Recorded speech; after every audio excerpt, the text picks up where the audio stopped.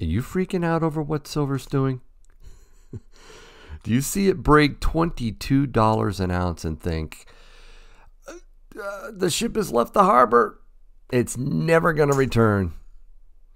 And if you're accumulating silver or wanting to, what do? Do you buy? Do you hold on to your fiat and wait? Well, I'm calling for a significant short-term pullback in silver prices.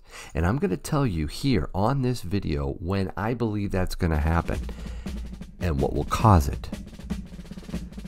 And after that happens, I think that will mark the best silver buying opportunity we have ever seen in this millennium. Hey everybody, thank you so much for watching Yankee Stacking. Silver is up, gold is up, but silver, oh my goodness, have you ever seen such a spike in silver prices? It's amazing. And frankly, it's a lot of fun too. I mean, my mining stocks are up close to 50% in less than 5 months. I'm pretty jacked. And you know, I'm long gold and silver. I am a hardcore stacker and prepper, and I am convinced that this stuff right here is what you want to have in your portfolio. But what about short term? And what about this recent run-up we've watched this week? It's been epic. Well, first let me say I may be a financial coach to several of you out there who subscribe to my Yankee Canon membership, but I'm not a certified financial advisor. So again, this is more for entertainment purposes. Please do your own research. And you know, just be really careful with what you do with your money. But I am going to tell you what would Yankee do, or what is Yankee doing, especially in the short term. So I am convinced that a pullback is coming, and I think it's a significant one. And there are several factors that are driving that belief. Number one, deflationary fears. Guys, we're seeing renewed lockdowns, whether you agree with them or not. It is spreading throughout the nation. Up here in New Hampshire, we're almost like in a bubble. It's like one of the best states to live in this nation when it comes to this virus and the effects of it. So the lockdowns are occurring. You know what's happening this month? The CARES Act ends at the end of this month. I think actually in about a week at the time of this video. The CARES Act is over. That's $600 a week, which is a lifeline for a lot of people, actually. That ends, okay? Unemployment is going to spike, especially due to the change, or I should say the end of the requirement for businesses who took those PPP loans. They had to keep their people employed in order for it to be, really not a loan, but a grant. Well, that ends. Okay, once they've gotten, once they've kept their employees, they don't have to keep them anymore. And I think we're going to see unemployment go way up. And basically, the results of this recession haven't really hit full on. And it's going to in the next few months. We're going to see companies, commercial real estates, even banks start to have some serious problems. So with all that, you're going to see deflationary fears. Okay. I also think there's going to be a resurgence with the trade war with China. I think that's going to blow up. And I also believe that one of the reasons why I think a pullback's coming is the easing of liquidity that the Fed has done. And I'm going to talk about that a little bit more in a second. So I think while I know we're all in this, silver delirium right now with what's happening, and it's exciting, it really is. Don't get me wrong. I really, truly expect silver to just shoot up into triple digits at some point. So I'm excited about it, but I urge you to stay objective here. Think clearly. Don't let your, emotions get the better of you. That's what I'm trying to do. That's what Yankee's doing, okay? So let me get into a little bit more details about what I think is going to happen. First of all, I think there is a big downside risk in the short term for silver. and also gold. But, just let me run through these arguments with you. First thing I wanted to mention is the fundamentals, okay? We're looking at the highest levels in 7 years for silver and around 8 years for gold. Highest levels, guys. That right there should, make you wonder if a pullback isn't going to occur. But also realize this. The Fed has tapered liquidity recently. Tapered. We were at I think a $3 trillion run rate. It's now down to $1 trillion. That is a reduction, okay, in what the Fed has done with liquidity. But the government is still spending. They're still creating more debt. And that, by definition, is a taper. And we need to be honest here, right? If we believe that, printing currency is a fundamental reason for prices in precious metals to go up, what is the logical outcome from a taper? Even for the short term, it's down. Now, I think that taper is going to end, okay, in the medium and long term. Absolutely. I'm convinced of it. And I think precious metals is going to skyrocket. And some people think silver has skyrocketed. We haven't seen anything yet. But I think the risks with fundamentals are piling up like this on the downside. The other thing that is making me feel that a pullback is imminent, and I'll tell you when soon, is the technicals. Okay, I've seen multiple negative divergences on the daily, weekly, and monthly charts. I've looked at them, and it's pretty stark. And actually, the monthly is the thing that is just amazing to me. We are seeing some of the highest levels since the pre-drop of 2006, 2008, and 2011. And think about these pullbacks back then, right? 2006, we had a pullback of 25%. In 2008, we had a pullback of 35%. 2011's pullback was 50%. All right, so I think we're at the same levels of being overbought right now on the technical side as those times. So can I see a 10 to 15% pullback, especially from these incredible levels right now? Yes, I think that's totally logical. So that's the technicals. What about sentiment? Oh my word, guys. You may not think it, but it's bullish right now. In fact, I think it's been more bullish now than any time since 2011's peak. And, again, I am massively bullish, especially in the medium term and the long term. The short term, I think we're going to see this big correction. And to drive that home a little bit more, check out the recent poll I put up on my YouTube channel. I think that kind of shows it right there. Look at that. Yeah, the train has left the station. Woohoo! It's like, that to me shows a radical bullishness. Now, again, I'm sure people are going to say, Yankee, what are you talking about? You got to be bullish about this. Yes, I am. But for the short term, I think we have a major pullback coming. So, because when you add up all these data points, the fundamentals, the technicals, the sentiment, that's what I see coming. But when? When will that occur? September. There. I called it. I'm gonna give you a month. I may be wrong. Again, this is just a speculative play on my part, but I think that's when the Fed will turn on the monetary spigot. I think it's going to be, about 2 months before the November elections. And I don't know if you know this either, but I've noticed this. The Treasury has built up a huge cash balance. I think it's normally around 4 billion, billion with a B. It's now north of 1.6 trillion. To me, that looks a lot like preparation for some massive, helicopter drop.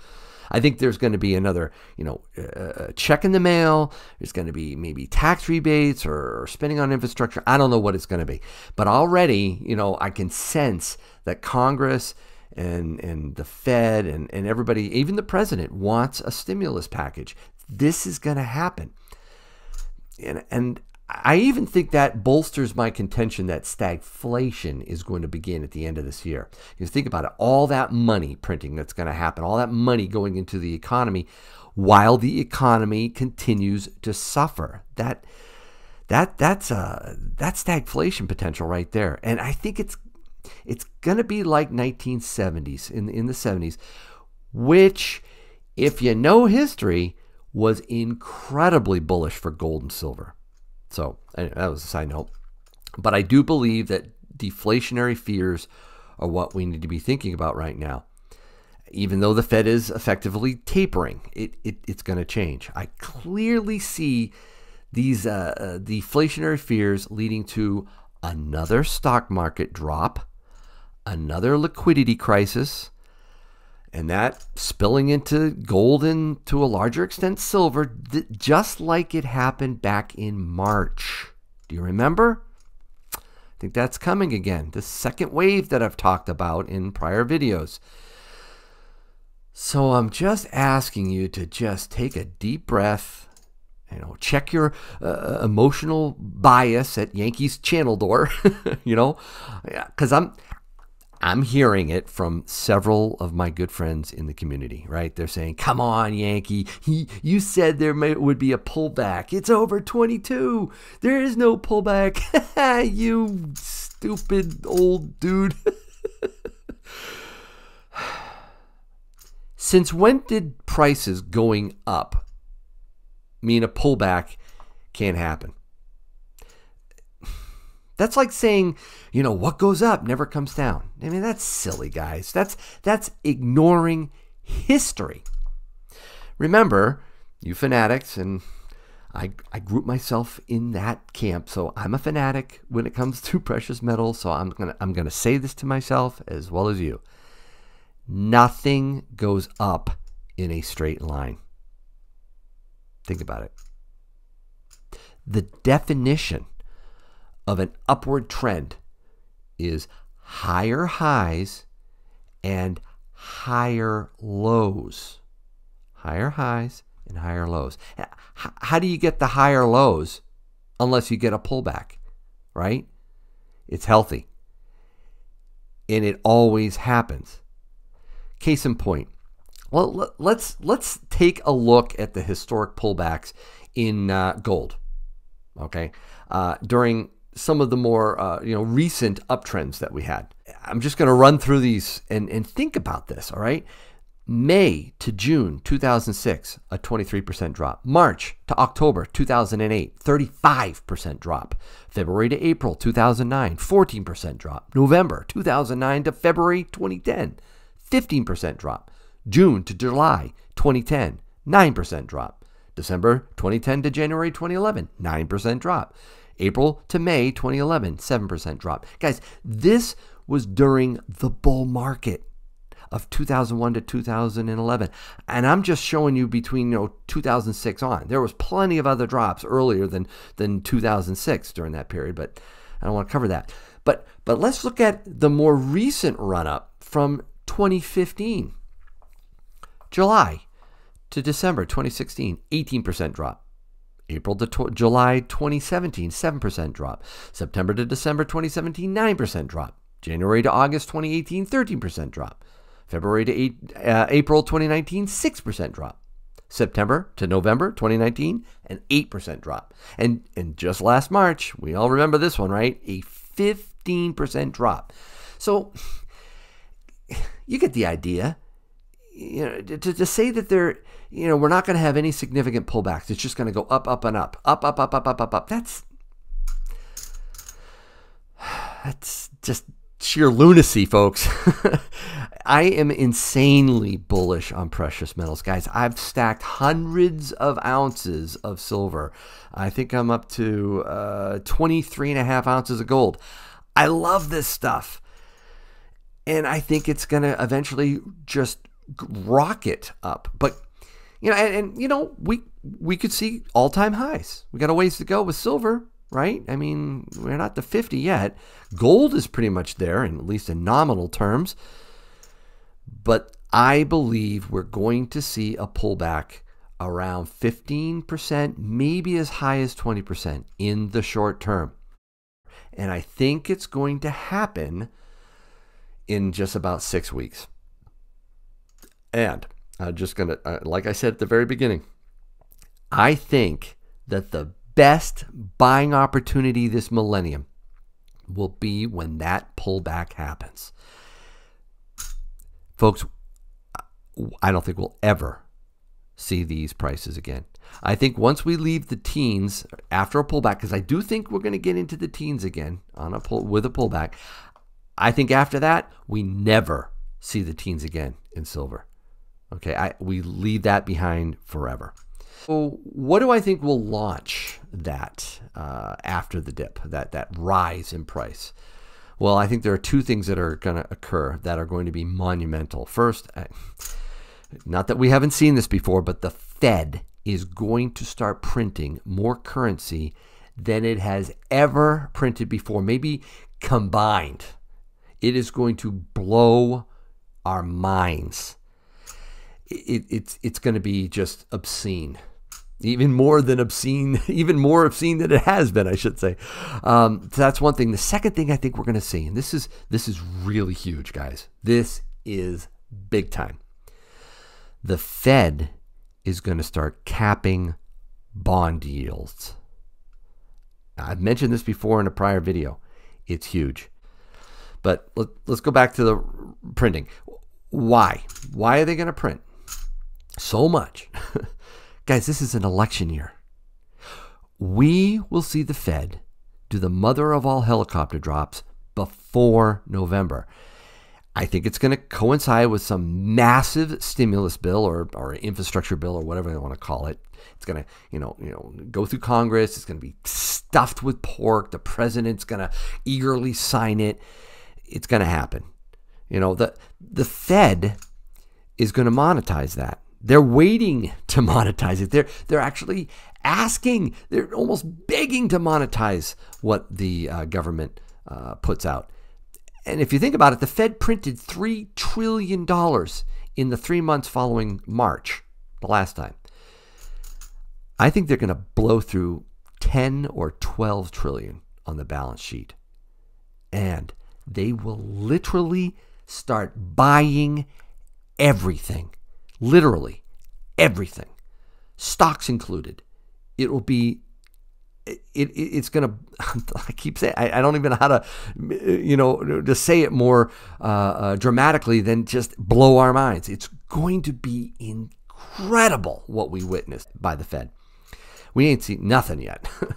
Now that fiscal stimulus by the government and the monetary stimulus by the Fed, that is one of the big reasons why I think after this dip, we never see these lows again. So what about the cap on bond yields? Because I really think that is probably one of the biggest things that's coming. Why are they going to do that? Well, I think they have to, so they don't expose our U.S. insolvency. Guys, we're insolvent. It just, people don't realize it. If the interest costs go up, we're screwed. So they need to cap them. But when they cap them, it's game over. See, when they cap bond yields, they're really capping real yields. And if you go back decades if you want, in gold and silver, especially gold, but also in silver, you'll see that gold and silver are inversely related to real yields. So when real yields are capped, all right, and they can't go any higher, gold and silver go up, way up. So that's huge, the capping of bond yields, and it's coming. I think for the money printing to take effect before the election, they got to have some months ahead of that, maybe a couple months. So I'm expecting September to be the month that the Fed does this. And I think that could be the bottom, because I think that for the stock market, because I think stocks are going to go down dramatically. And I think gold and silver are going to react as well. I just think it's going to be another pullback before it's off to the races. And I don't think we'll see those lows again. But the cap is key. All right, so in fact, that's what Japan did. They capped their bond yield. So that's what's going to happen here. I think it's going to be game over. So what should you do other than just take a breath and relax? Those of you out there that think you've missed the boat, right? You think it's too late for you. Well, I don't think so. What I'm doing is I am keeping my Yankee powder dry. I am getting ready to really jump on this next pullback. We should welcome these dips, anything that we experience in these next 6 weeks. I really believe that we should be happy about that. They're incredible buying opportunities. We know what's coming, and it's coming I think it's coming the end of this year. So this is a great opportunity to buy more silver. Now, of course, I'm not sure what that means for premiums. They are still rather high, but you know what? Premiums, schmemiums. The next time we get this pullback, I'm buying silver.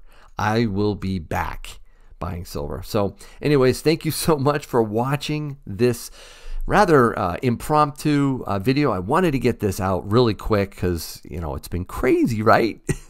We had to talk about it. So yeah, just leave a comment down below. Tell me what you're doing. Are you buying, holding, or selling? Please don't do that. Don't do the selling. If you're, buying right now, that's fine. If you're dollar cost averaging, I get it. But if you're holding like me, waiting for the next major pullback, let me know down there in the comments. I'd really appreciate it. Thanks for watching, and I hope your day is A-OK.